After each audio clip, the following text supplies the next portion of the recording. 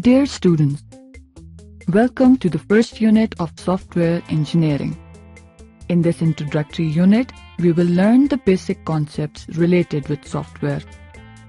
We will also study software components, types, and characteristics. Then we will talk about the role of the software and why we need software.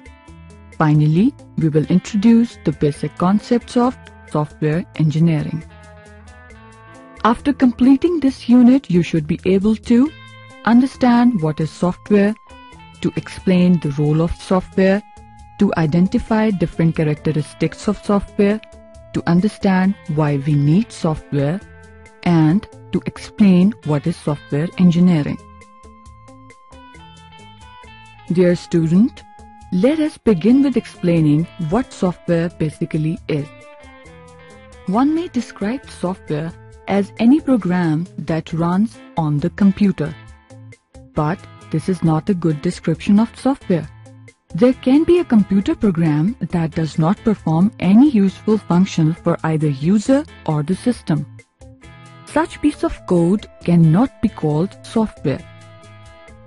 So let us refine our description and say computer program that provides desired functionality and performance.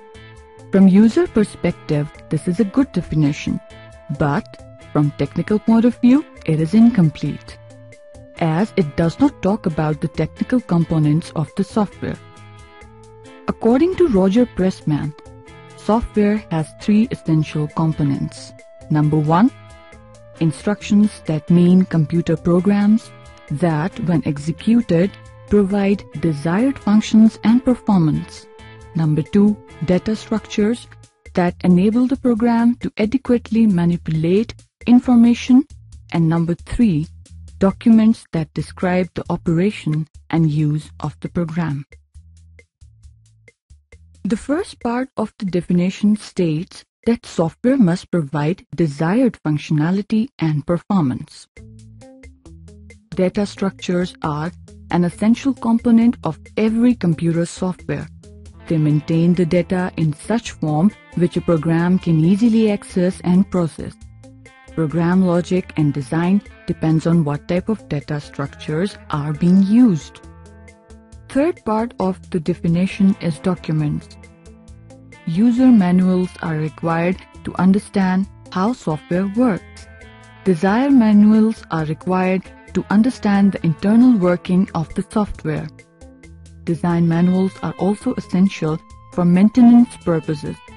If something needs to be changed into the software after delivery, it would be extremely difficult to do so without design manuals.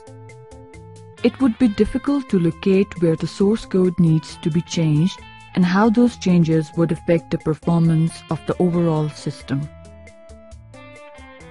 Dear students, there can be many ways to categorize the software into different types. On the basis of functional domain, software categorization could be as follows. Number 1, system software. Number 2, real-time software.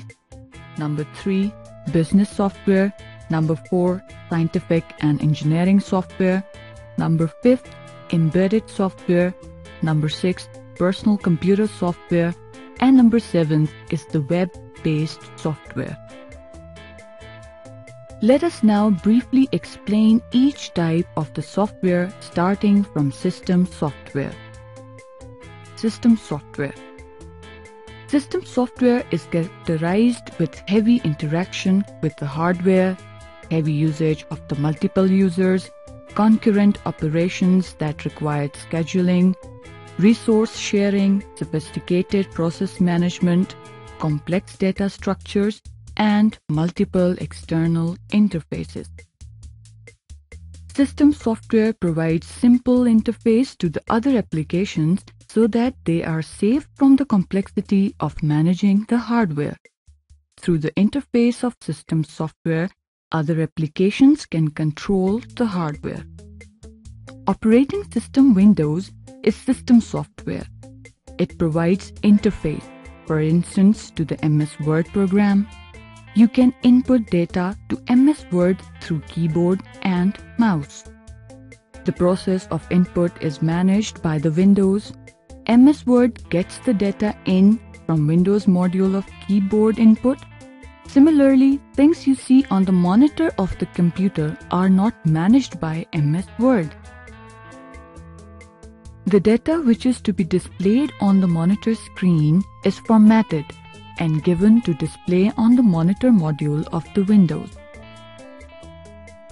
Examples of system software are operating system, device drivers, compiler, and file management utilities, etc. The second type of software is real-time software. Definition of real-time software is software which monitors, analyzes, and controls the real-time events. There are three essential components of real-time software. These are to input data, to analyze the data, and to take the appropriate action. Radar is used to monitor the airspace. The function of a radar are to detect the flying object, determine their size, shape, location, speed, and direction. All these functions of radar are performed in real time. The software which operates the radar is an example of real-time software. Other examples of real-time systems are air traffic control system, flood control system, and sonar, etc. The third type of software is business software. Software use is most prevalent in this application domain. Discrete system, for example, payroll system, inventory management system, sales analysis system, and forecasting systems have been integrated into one comprehensive solution called information management system.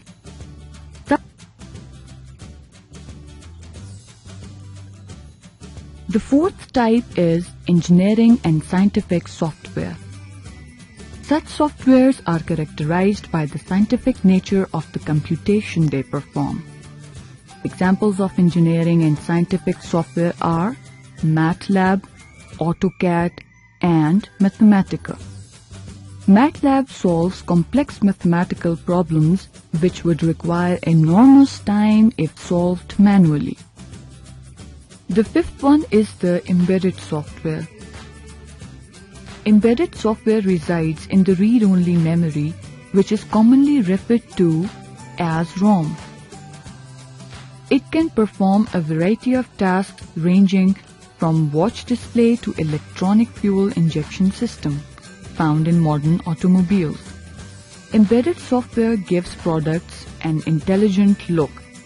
For example, mobile phone sets have many useful features like address book, messaging service, and games, etc. The sixth type is the personal computer software. Personal computer-based software is another prolific application domain. You will be familiar with word processing software, spreadsheets, multimedia will increase. The seventh is web-based software. Websites and web pages are examples of web-based software.